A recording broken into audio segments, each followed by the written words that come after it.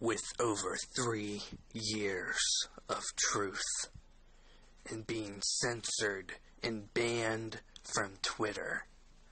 At Lemon Global, we know the truth is free.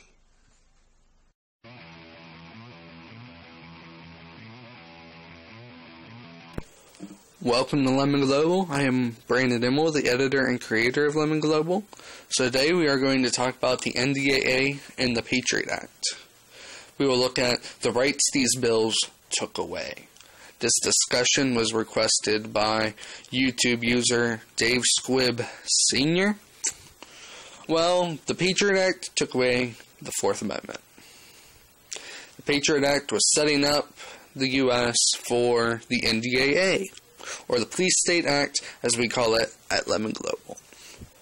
The NDAA takes away the First Amendment, Second Amendment, Fourth Amendment, Fifth Amendment, Sixth Amendment, Eighth Amendment, 14th Amendment, and Article 1, Section 2, Clause 2 in the U.S. Constitution. And to make everything clear, when I say takes away, I mean directly or indirectly. The NDAA makes it so the U.S.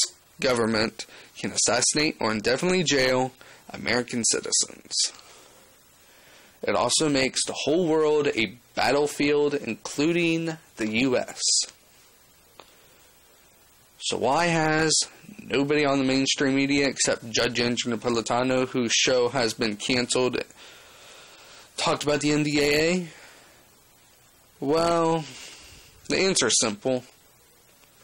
The mainstream media is selling you war with other countries, not resistance to tyrants. This bill makes Obama have more power than King George. So they're not going to give you the resources to see that you should fight against your own tyrant instead of fighting against the fake tyrants they set up over in other countries to get us into this war. Which is now, looks like we're going to be going to the war with Iran.